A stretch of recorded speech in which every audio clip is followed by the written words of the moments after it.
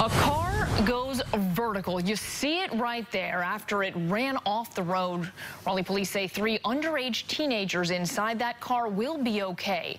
They were taken to the hospital. CBS 17's Zach Dahlheimer spoke with neighbors who say they couldn't believe they saw a car in that position.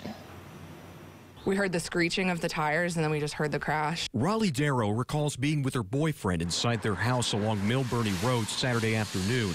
Her boyfriend was playing video games when she heard something happening feet away from her home. It sounded like it was almost digitized, or it sounded like it could have been my boyfriend's video game because it was a sound like I've never heard before. I look over to the right, and I see a car just like dangling vertically. Raleigh police tell us this car crashed with another car on the road near Chatham Lane. Officers say they found an underage teen behind the wheel of the car, dangling from utility lines with 2 other minor teens inside. Darrow has questions, including what happened leading up to the wreck. That really makes me question what they were doing in the vehicle, why they were going. I mean, it sounded like they were going fast based on the screech that we heard right before the impact. The teens taken to a hospital. The driver of the second car treated for minor injuries on scene.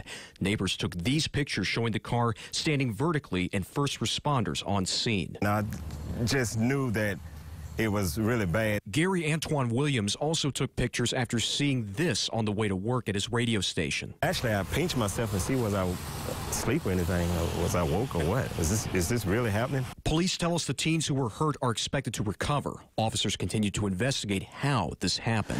In Raleigh, Zach Dahlheimer, CBS 17 News.